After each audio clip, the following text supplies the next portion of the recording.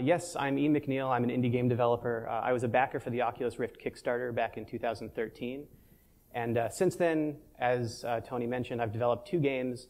The first of those is Darknet, which is a cyberpunk hacking puzzle game. And then more recently is Tactera, which is a tabletop real-time strategy game. Both of these were pretty smallish games. The budget in total, including the value of my time, was somewhere around $100,000 for development. And that included me spending like a little over a year working full-time, plus a handful of contractors working for a few weeks to a few months at a time. So I'm drawing on my experience working on these titles. Keep in mind that that experience is mostly very small-scale indie game development. So Darknet launched on the Gear VR in December 2014, and then launched as a launch title for the Oculus Rift in March of this year. And then Tactera launched on the Gear VR in May. And then for both of those games, I plan to have them out on Gear VR, Rift, PSVR, and Vive. And then Google Daydream just came along, and so I had to complete the picture by promising both of these games for them. So that's 10 launches for a one-person company. And I think the first takeaway is that this was probably a bad idea. I'm having a lot of trouble keeping up with this development schedule. But it did give me some perspective on developing for VR for multiple platforms. So if you are, say, a casual game developer who is considering getting into VR, maybe you want to target everything, maybe not. And I think picking which platforms you're going to target is probably the biggest strategic choice you have to make starting out. So this talk is going to be most useful for developers who are just considering getting into VR or just starting out. If you're a VR veteran, then you already have your own personal experience, and hopefully I can add to that. But you'll probably know a lot of the information that I'm going to be talking about. So one reason that this is a really tough problem is because there's already this very large spectrum of cost and quality for VR platforms. So we have sort of Google Cardboard on one end as kind of the low-cost, low-quality option, going all the way up to things like, say, The Void, where you're taking over an entire warehouse and turning it into like a custom VR experience. And in between, there's a lot of stuff, most prominent being Daydream, Gear VR, Rift, PSVR, and Vive. And so let's start by narrowing this down somewhat. I'm leaving out The Void and other out-of-home VR experiences because that's a smaller market and less approachable for little indie game devs like me. And then among the remainder, there's this big gap between the mobile smartphone-based VR and the rest. But I'm going to include both of them because I think they both have a lot of potential, and I think this gap can be bridged, as indeed I've tried to do with my own games. But I am going to leave out Google Cardboard. And you might ask, why not Google Cardboard? After all, they're the ones who've shipped like 5+ million headsets so far. And the answer is because Cardboard's bad. It's cheap, but it's bad. It's a well-conceived product. It's made of cardboard, and it doesn't pretend to be any more than it is. But there's a lot of limitations from a developer's perspective. The technical quality of the experience is low enough that I don't want players seeing my game through that lens. There's a lot of features that it doesn't have that limits what you can do from an input perspective. There's a lot of smartphones that are involved with it, so it's hard to get consistent performance. And from what I've heard from developers who have games on Cardboard, the revenue hasn't been great so far. So maybe consider Cardboard if you're making a short, free app for exposure or like a 360 video or something like that. But otherwise, I think, thank God for Google Daydream and for all of the others that I'm going to be talking about. And I think these are all good, viable platforms. This talk is not going to end by saying, therefore, develop for this one. I think they're all useful, they're all interesting, and a lot depends on your perspectives and beliefs and preferences as a developer and how those factors interact with the stuff I'm going to be talking about. So let's start by talking about the design implications of each platform. And by that, I mean the way that the features of the platform affect the features in your game and how the design of your game affects your choice of platform. So first of all, there's a few things they all have in common. One of them is they all have pretty good game engine support, especially with things like Unity and Unreal. So that makes it possible to be able to do cross-platform games. And then they're all VR. So if you're not a VR developer and you're considering becoming a VR developer, for all of these, you're going to have to figure out nausea, how to do UI, how to deal with 3D effects, etc. And there are other talks that can go into more depth about these sort of common issues that you have to figure out. Beyond that, talking about what makes each platform unique, starting with the Gear VR, I'm going to be talking about positional tracking, volume, input, and performance considerations for each of these. So for the Gear VR, there's no positional tracking and no wires. So it's no wonder then that John Carmack says the key accessory for the Gear VR is a swivel chair. It's really good for experiences where stuff is happening all around you, which might be why we've seen so many turret shooters and games like that so far. It comes with built-in touchpad controls, but you can also optionally link a Bluetooth gamepad. So the input is somewhat fragmented in that sense. If your game requires a gamepad, then you're paring down the audience that you can approach. I don't know what percentage of players have a gamepad. I can tell you that about 10% of the games on the Gear VR store require a gamepad right now.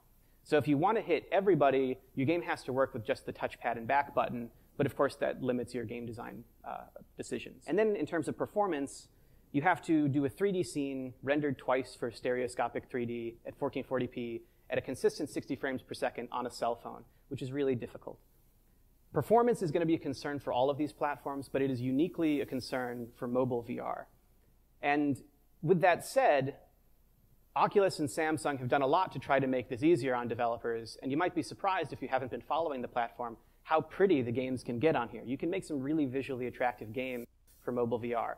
You just have to put more effort into it, and you have to design your game around these performance limitations from the very beginning. Google Daydream is the newcomer on the scene, and I think in terms of features, there's a pretty simple way of thinking about it, which is it's basically a Gear VR. It's high-quality smartphone-based VR. The one big difference is the input. So instead of the touchpad built in with optional gamepad controls, they're including this remote-like controller, which has the trackpad or touchpad buttons and 3 degrees of freedom motion tracking. So it's kind of like a Wiimote. And so what is that good for? I can't really tell you because I haven't used it yet, but from what footage Google has shown so far, they're showing things like casting a fishing rod or flipping pancakes or waving around a magic wand. So is that going to be good for things like precision pointing, like picking out something from a detailed scene? Maybe, maybe not. Would you be able to use this to emulate the Gear VR's capabilities by just using the buttons and the touchpad and using gaze controls? Maybe that will work, but it could feel awkward or like a waste of potential if you're not using the built-in motion controls. So it's not yet clear what this input is good for, but it kind of points towards a different type of game. Oculus Rift and PSVR I'm grouping together because they share some key feature characteristics. They both have some positional tracking that's high quality, but in a smaller volume than what you'll find on the Vive. It's not room scale. You can do like standing VR, but room scale is going to be a stretch. And having wires that tether you to the device make it less ideal for experiences with a lot of turning around. So it tends to be better for 180-degree experiences, things where games where things are happening right in front of you. So that might sound like a lot of constraints, but that's actually ideal for a pretty wide range of games, like cockpit games, tabletop games, third-person games where you're controlling an avatar, or anything that's happening in the near field, like Oculus Medium, the sculpting app, or like Keep Talking and Nobody Explodes, the bomb defusal game. In terms of input, both of these platforms include a gamepad with the device, but also are going to be offering tracked hand controllers as well. So again, you have this tricky decision. If your game truly requires hand tracking, then you're limiting yourself to a subset of the audience.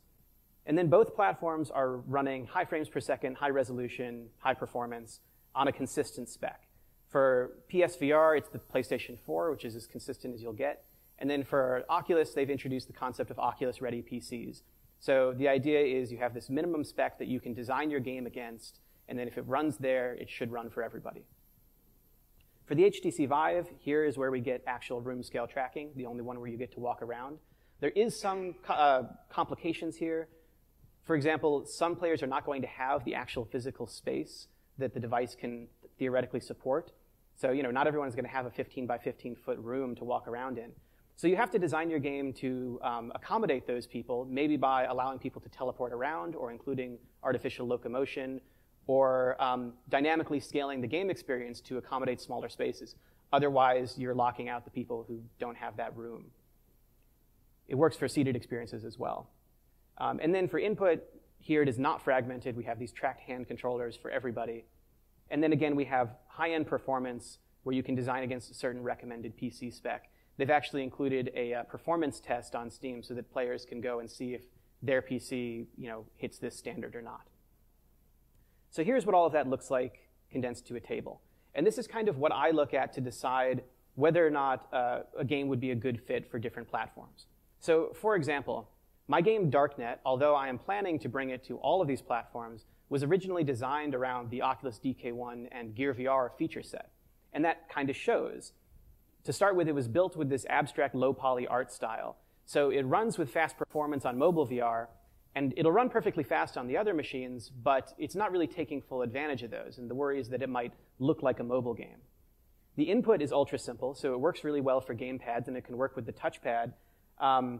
But it's probably going to feel like a waste if you have tracked hand controllers or motion controls. And similarly with positional tracking, it doesn't need positional tracking at all, great for mobile VR, but it doesn't really make good use of it when it's available. And so especially for the Vive, I'm kind of worried that the game's going to feel weird, like you're floating in a void. There's no floor to walk around. There's nothing to walk up to and touch. So although the game will work on the Vive, I'm worried that players are going to be able to tell that this game was not designed for that device. Contrast that with my second game, Tactera, which was designed more recently, and so I had a better sense of the feature set that I was designing against. So in this case, again, I went with sort of mobile VR performance. And then for the input, simple gazing and selecting input works, but because everything is happening up close on this virtual tabletop, if you have tracked hand controllers, stuff is within reach. You can reach out and touch it. And so I think it will work well with stuff like Oculus Touch or the Vive controllers. With the Daydream controller, I'm not as sure because I don't know whether it's going to be accommodating for this kind of game. And then for positional tracking, it doesn't need positional tracking, but it feels really good when you have positional tracking because stuff is happening very close to you and people want to lean in or walk around it. And it's flexible where I can expand the size of the table or the game space and really make good use of room scale tracking. And then if AR ever becomes a big thing, the game will be perfect for playing on your coffee table.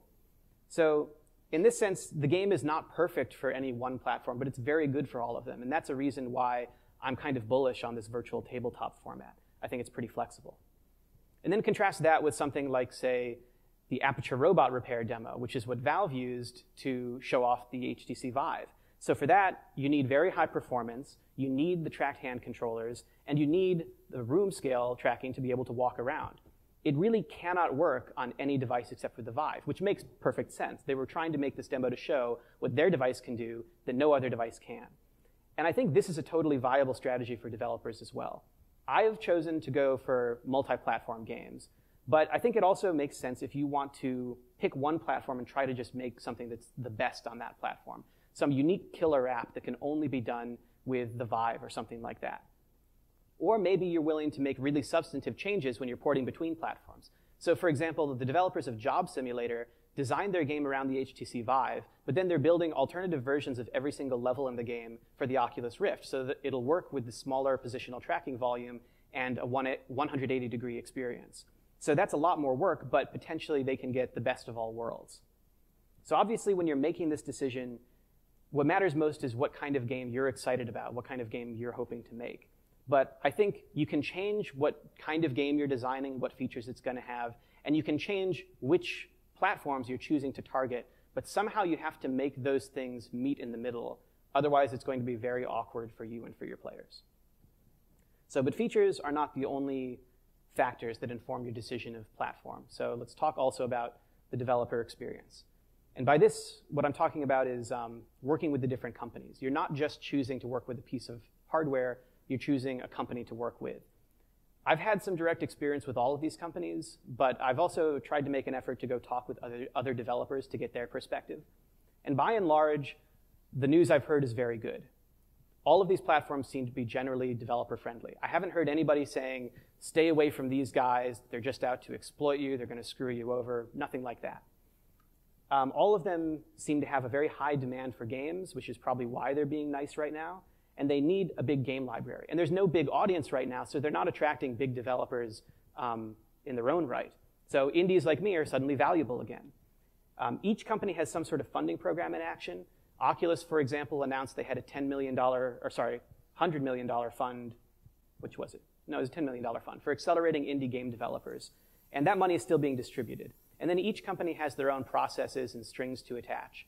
But all of them are offering funding in some way. And so you need them to like your game if you're going to get funding or other support from them, and demos right now are the currency of the realm. If you want their attention and their support, you have to show them something that you're already building and get their attention that way, unless you're already a very established developer. And then they'll like you even more if you can use platform-exclusive features that show off why their hardware is better than anybody else's. So for example, the PSVR is the only one that can display 120 frames per second right now on its the display device. And so if you can get your game running at 120 frames per second on the PS4, Sony is more likely to promote you because now you're showing what they can do that nobody else can do. There are some differences between these platforms, though, in terms of developer experience. Most of my experience personally has been working with Oculus for the Rift and the Gear VR. And by and large, that's been a really good experience for me. They've given me, they've helped fund Darknet very early on. They gave me a lot of support with hardware and technical assistance and PR assistance and things like that. So it's been great for me.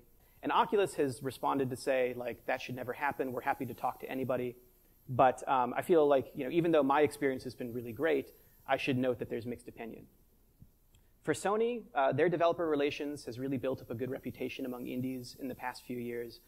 But the warning that comes there is that getting your game on the console tends to come with higher publishing requirements. There's more hoops to jump through, more of a formal standardized process. For Valve, they also tend to get very good marks from developers, but they tend to be more hands-off in every way. Some people who I've talked to appreciate this, but I've also heard complaints from people who say that they prefer a different approach. They prefer, to have their hand held and get a little more personal attention. And then for Google's VR team, it's early enough that I don't really know. I've heard good things so far. I've had a good experience with them, personally, but just not much of it. So I can't really say for sure. Maybe you can think of them as sort of the more risky, unknown option. Then I also wanted to talk about the business side of things, because if you want to pay the bills, you're going to need an audience to sell to. So I want to look into the audience size and market potential of each of these platforms, but the truth is that we don't really know what's going to happen. A lot of this is still speculation, especially because the official numbers haven't really come out yet. So talking about the Gear VR to begin with, it went on sale as the Innovator Edition in December 2014, which is just like the Consumer Edition, but it had no marketing and it cost twice as much. And then in November 2015, the consumer launch finally happened. They cut the price in half, and they started marketing it in earnest, and sales picked up. And then recently, it's gotten a ton of marketing and support from Samsung. Most notably, it was bundled for free with pre-orders of the Galaxy S7, which had a huge effect in the market size for the Gear VR. Right now, in May, Oculus announced that they had over 1 million unique users in the previous month. There's a couple hundred apps that are on the store right now. Most of them are free. Among the paid apps, the average is about $5, and it maxes out at about $10. I've heard that they're not seeing a ton of price sensitivity among these sort of early consumers, but I've also seen a couple of games that launched at $15 and then chose to drop their price to $10. So make of that what you will. My own game, Darknet, was one of the very first games that went up on sale for the Gear VR back in the Innovator Edition days.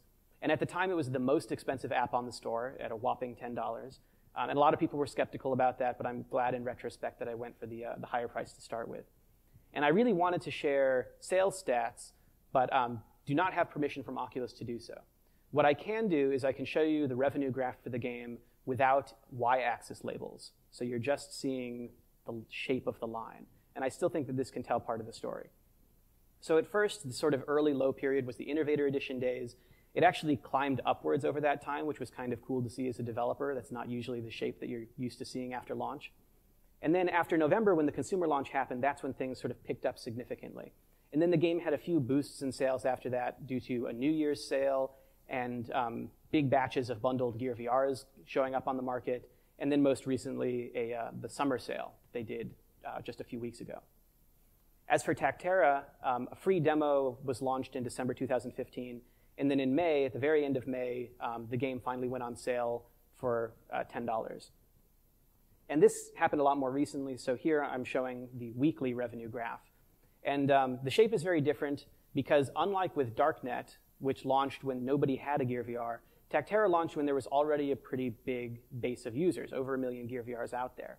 And it was featured at the beginning for a week when it was launched. So it started out with a big launch spike, and then that dwindled a little bit over time and has kind of plateaued a little bit. And it also participated in the summer sale, but with not as drastic an effect. So basically, I'm really happy with the progress of these games so far. If I were a bigger company, if my company was more than just one person, then maybe I would feel like sales were kind of slow to start with. But so far, it's felt pretty good, and there's a lot of platform launches still to come. And then Darknet has gotten funding from Oculus, and both of these games have had some side deals for regional distribution rights and things like that. So if you include all of that revenue, as well as the direct sales, so far both of the games have already paid back their development budget and broken even. So this early foray into indie VR development has done pretty well so far.